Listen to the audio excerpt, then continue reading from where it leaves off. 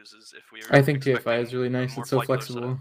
Yeah, but we definitely wanted to counter the min rush, and I think we would have if we didn't boundary our TFI. While I have the both of you here, we're going to go to the draft, and I want to ask you guys questions on different captains. So let's go over there and look at that really quick. Sure. All right. Oh, did we just get another raid, actually? ISD, Thalak, thank you, 13. Fuck yeah. Can I say that out loud? Hell yes. So thank you.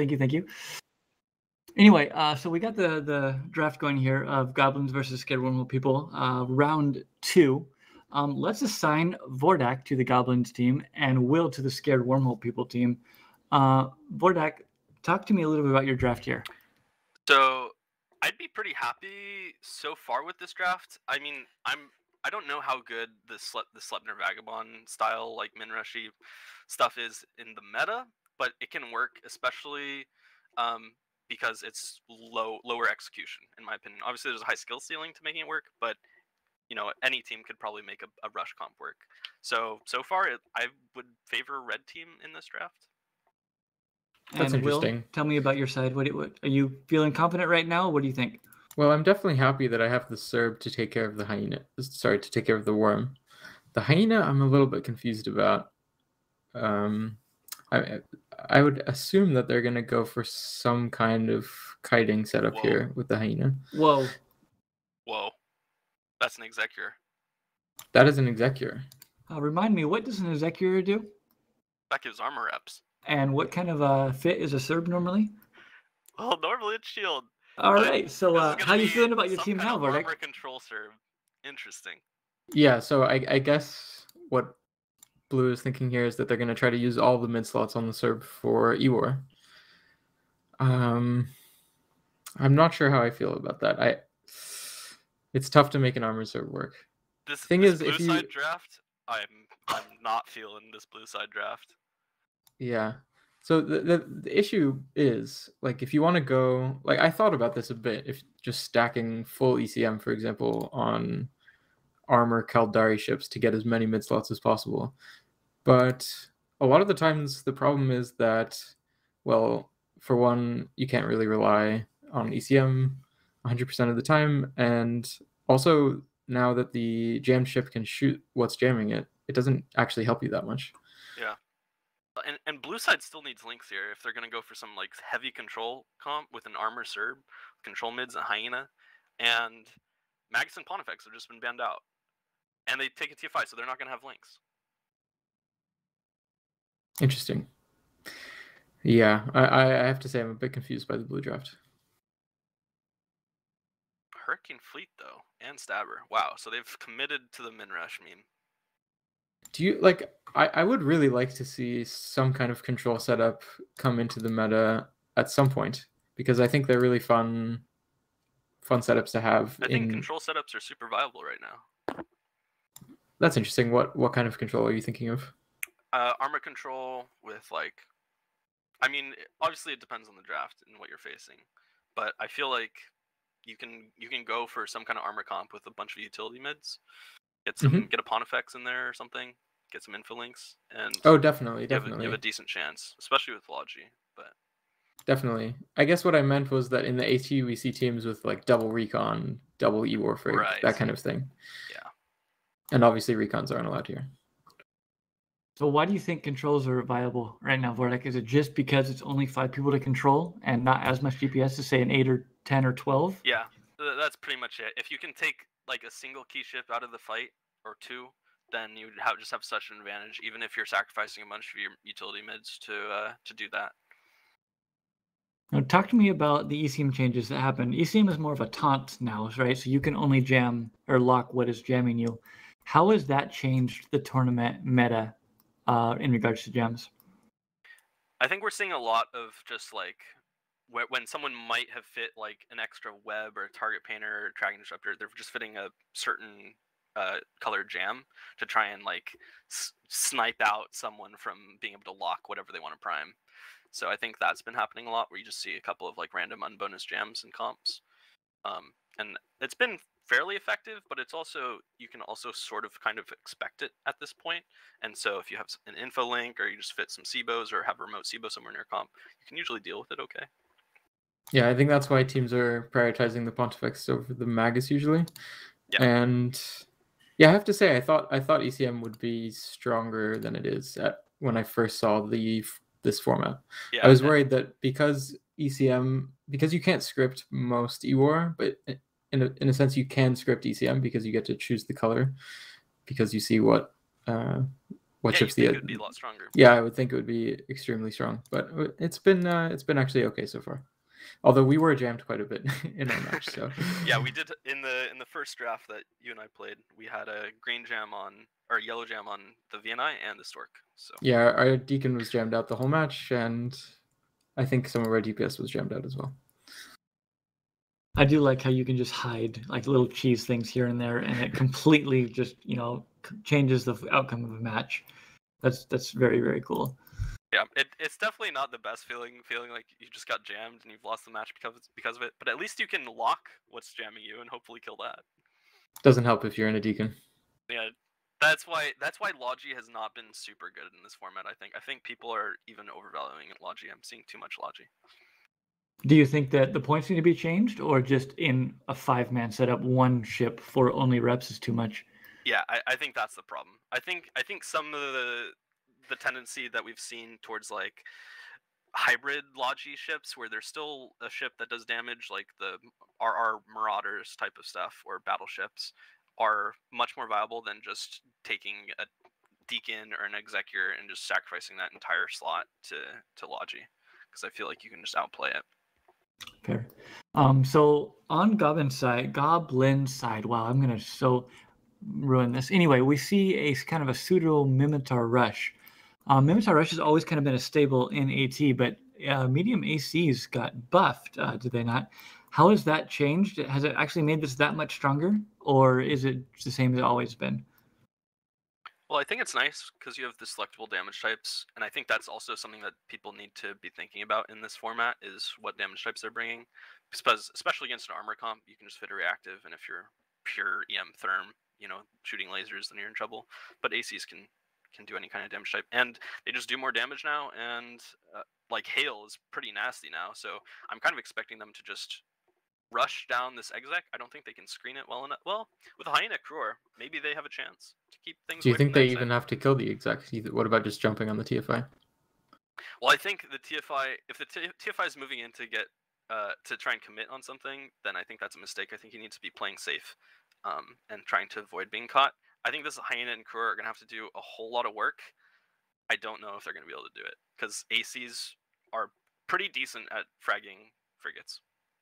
Yeah, I mean, even if they're using 2 webs each and they split all 4 of their webs between the red team, I think it's only a matter of time before they get on top of something. It would be some pretty god-tier piloting from that Hyena and Crore, because figure 2 webs each, if you want to try to screen the Slip and Vega with one and Hurricane Fleet Stab with the other, that's a freaking lot of work for a little frigate to do, even with reps behind it. That's beyond my skill level. Maybe somebody as good as Vordak or Will here, but yeah, right. I can't do that. Pilot. I'm not either. I fly the big slow stuff generally. That doesn't take a lot of brain power. Yo, speaking of big slow stuff, I flew a Nightmare last night, and that was kind of fun. But you battleship pilots have it easy, let me tell you. Yeah, flying battleships is. I mean, it's a different skill, but it's definitely less fast reaction compared to flying. I think flying these our battleship cores in the 5v5 is actually quite tough. That is true. You just have so many modules to manage. I don't know how many hotkeys you guys assign, but I don't have enough hotkeys to fly like an RR Cronus. I have to click buttons at that point. Well, Vordak, thank you for stopping by and kind of giving us your perspective of that. Look forward to giving you guys shit. Cheers, and seeing you in the future. See you, Vordak.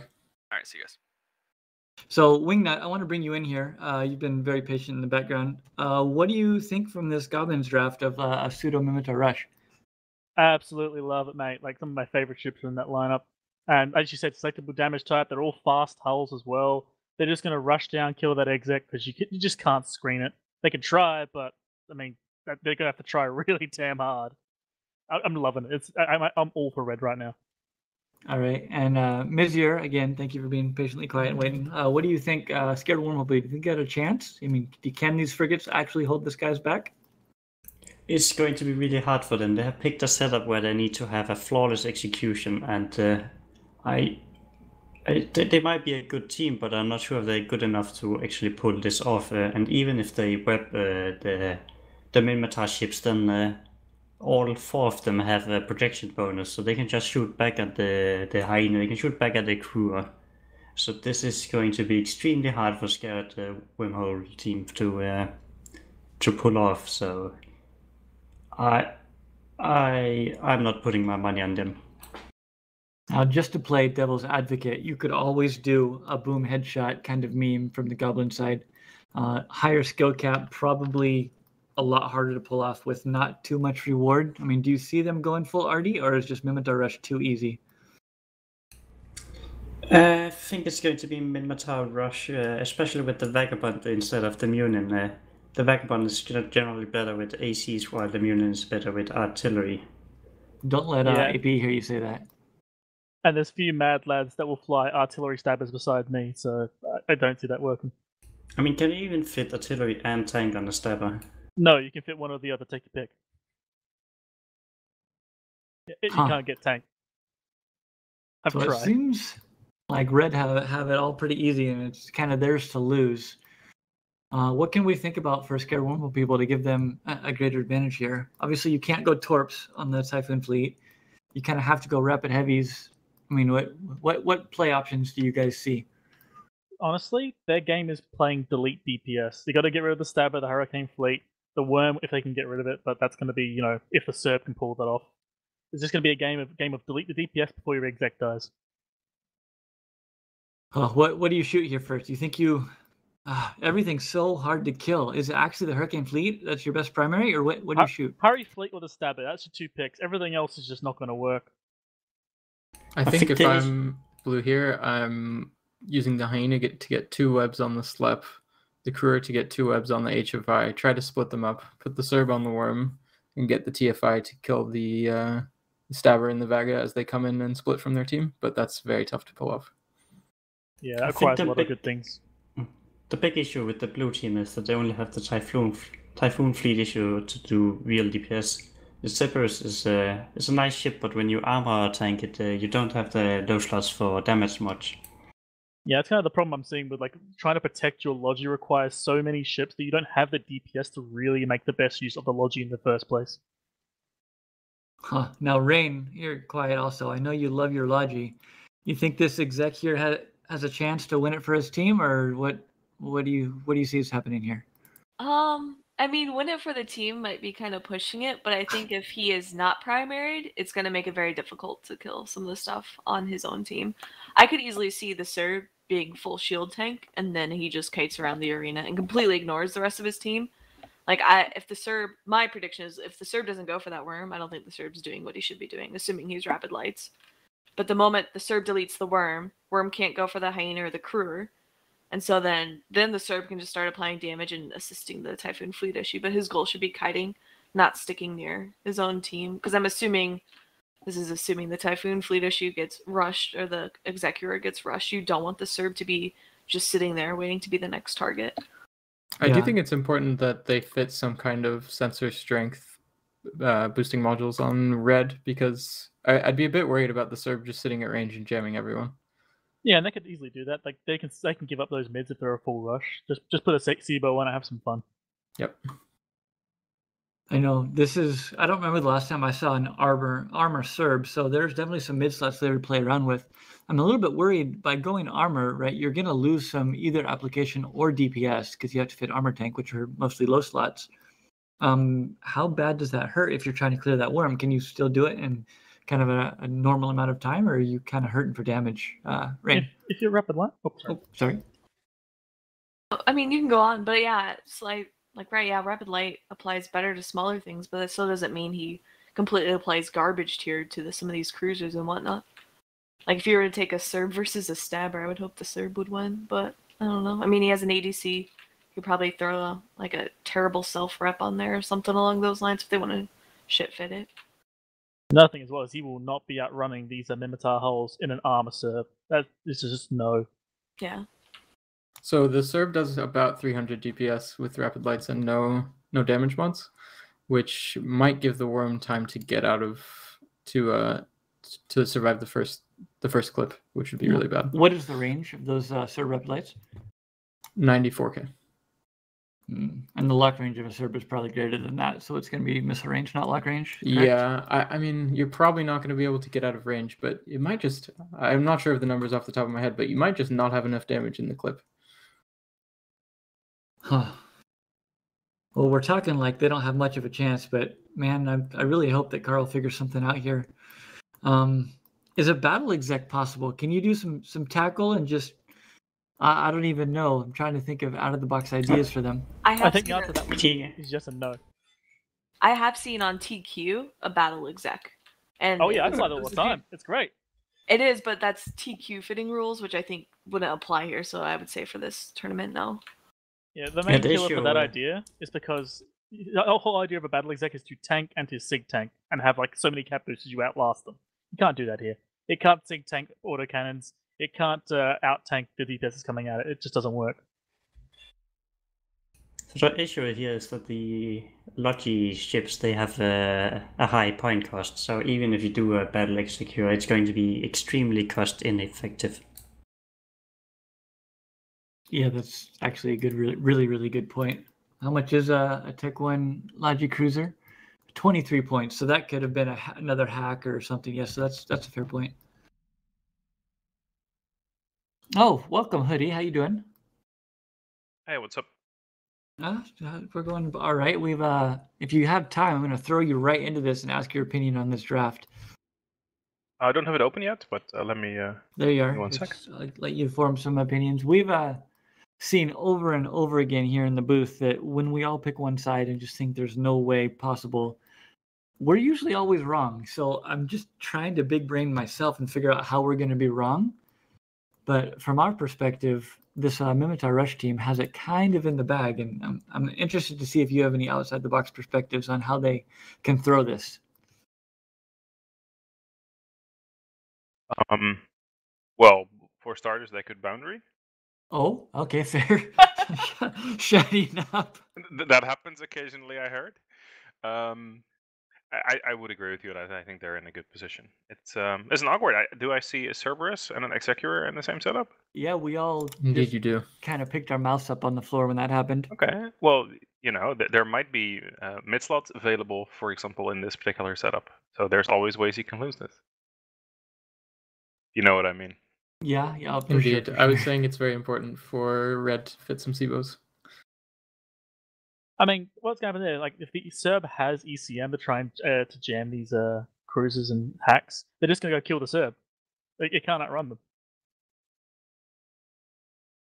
Well, let's make it official and let's go down the list with some predictions and see if we can just put our foots in our own mouth and be wrong.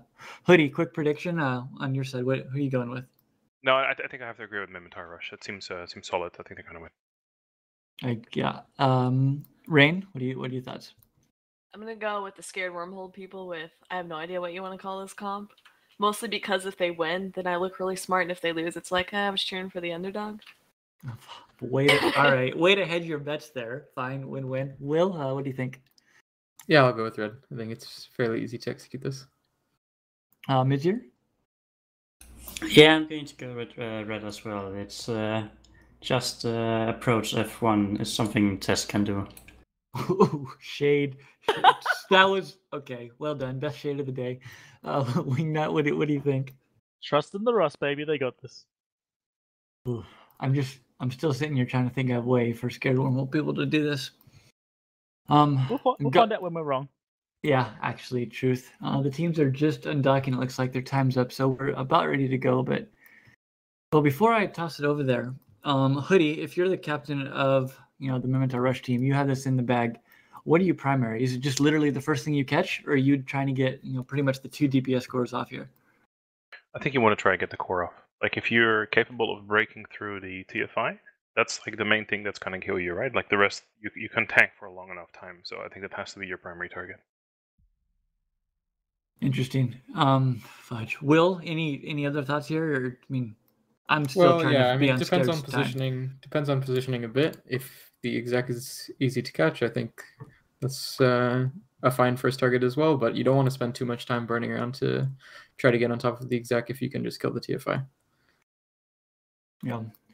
And then playing devil's advocate, Rain, what are you primarying over here on your beloved executor team? Ooh.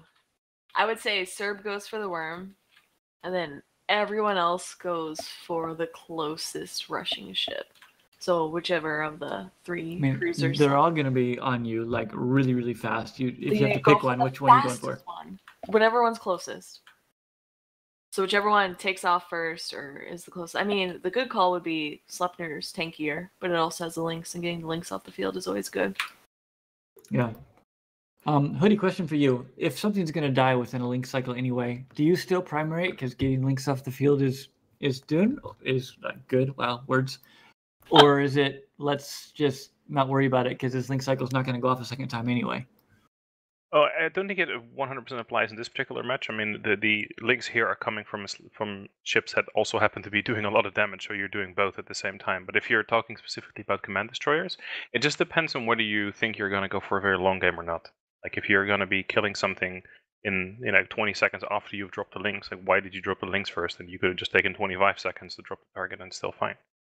But in matches where you know that you're not going to be able to grind through something, yeah, killing the links first is definitely beneficial. Fair. Now, I did just look over at Twitch chat.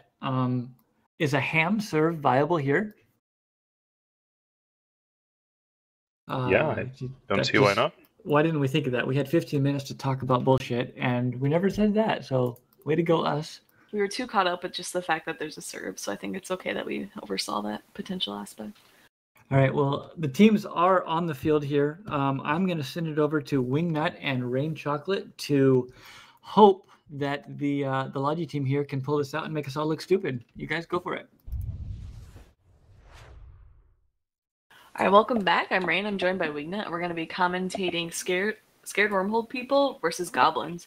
So as predicted, the Mimitar Rush team is all autocannons. They have warped at 0 with Villy and the Worm at 30. And a true test pilot, Villy, of course, starting at 30. Meanwhile, of course, everyone on the other side have all sat at 50 kilometers trying to stay as far away from this big ball of autocannons. Yeah, so we do have the readies and local, and the countdown will be coming soon. Do you think there's anything this scared Wormhole people can do to try and beat this Rush? We've bashed them enough at this point that we don't think they're going to win this. So if I say any more, I'm going to look like an absolute idiot. But yeah, they've got no chance. Countdown's going, and that's the go sign there. All right, so as we see the match start, we will actually get to see if you're all right. Yep, and you can hear screaming from all of those Mimitar ships, just Leroy, let's go. Looks like they're going for the TFI, I think. Yep. I see Worm and TFI, so I'm guessing that that Serb is actually probably shooting that Worm like I would hope he would. But I also don't know if he's hams or not, so I can't actually accurately make that prediction. Yep. I'm seeing tackle effects pretty much in every single Mimitar ship on the way in, but they are still burning in. The crew just went pop, so that's one of those tackle ships gone. Yep, Hyena gone as well. It looks like he was probably attempting to screen with those webs. Yeah, for a moment they did actually have them screened down, but unfortunately they have to be within the range of what these ships can shoot, so the moment they did that, they just died. And they're going straight for the Executor by the looks of it. No, never mind, sorry. TFI. Yep, so Hurricane getting shot, Exec also getting shot pretty heavily. It looks like he's caught. I'm trying to figure it out. Maybe not, no, not caught. They're just able to apply to him from a long ways away. No way he can live to win for this. As he goes blap. Watching this Vagabond just kind of chilling next to the TFI right now. Safe place to be. That Hurricane is living. It looks like he has his own self-rep. Those are not rep drones on him. Yeah, and so they're attempting to clear the drones. He's living to win, dying by this Typhoon. Typhoon is also... I mean, Hurricane Fleet's the right call for sure. Like it's probably the weakest thing on grid except for the Stabber, and the Stabber's a bit harder to hit, so Hurricane Fleet is the right call, but unfortunately he's going to go down way too late if he goes down at all. Although they are all at 100 kilometers, so Hoodie's prediction of the entire red team boundary could still come true. Typhoon could have given it a try, but unfortunately he's so hard tackled he could barely move. Yeah, and I will say Billy and the Worm's still alive. I don't know what. Oh, Serb is actually still also attacking the Hurricane. They just kind of ignored this Wormblin. Yeah, well, the Hurricane will go down, so they will at least get some blood back for themselves. But unfortunately, that tier 5 just can't hold. Maybe with Hurricane Fleet down, he will have a bit better chance of repping, but you're looking at somewhere around 2,000, 2,500 DPS. Yeah, this Typhoon also seems to be, what is he doing? Neuting? He's attempting to neut the Sleipnir, attempting to rep back some armor if he can, but it's not doing him too well as he's bleeding whole. Yes, unfortunate. So Typhoon versus Sleipnir and the Vega and the Stabber and the Worm. Well, the Worm is now attempting, or actually finally dying. Bit of honor there. Remove the Worm quickly. get a victory. I mean, to be fair, like killing the Worm's not bad, but it's just not something you want to do when your main battleship is dying to the entire enemy fleet. Exactly, yeah. Like that tier 5, I would have been going for the Stabber. I mean, you're gonna have trouble hitting it, but it's way better than trying to rip through a Sleipnir who's got the tank of the gods on his side. Yeah. Although, to be fair, so this Cerberus going after the Worm means he is further, I want to say, further away from where the Typhoon was, but he is not living to win. He is definitely cannot outrun the Minotaur Rush team. Oh yeah, you can see the rush coming. Like you can just see the Vagabond and the Stabber just running at a high speed. He did actually manage to kill the Worm, though, so props to him. And now Go right to the border, man. Burn right to the border. You got this. All he's gotta do is dip and dive. Now go straight at the border. Come on, let's make him boundary. We got a chance here. He's attempting it. He's gonna give it a try. He's not close enough, unfortunately. Heat that prop. Come on, man. We can make the team boundary. I believe in you. He is actually. Did he just shield? Yeah, he is shield tank. So not an armored tank Serb. So he does have a bit more damage. But I don't think he's gonna be able to kill this Stabber with the Vag on him as well. I don't think so. I think the Stabber 6 is ISB maybe. I could be imagining things. Yeah, that looks right. He's or more than halfway through his cycle or his load though. Clip load, whatever an ASB does. Charges, I guess. Charges, yeah, Charges? that works. Yeah. Oh god. It looks like he's living to win though. Although he still has the ADC as well, so when he needs to use that, he'll still have a bit longer. So he actually might get the Stabber. It is a possibility. Yeah. He may have already ADC'd. We saw him tanking there for a decent amount of time, so either they just stopped shooting him for some reason, or he ADC'd. What I do like about the Serb is, you know, even as a kiting ship, you've got really good tank, at least for about a minute, then it runs out. Yeah. I'm still hoping. He's also at 100 kilometers. He could get these two to boundary. He is slowly burning out. It is a possibility. Oh no! Never mind. Our hopes and dreams crushed.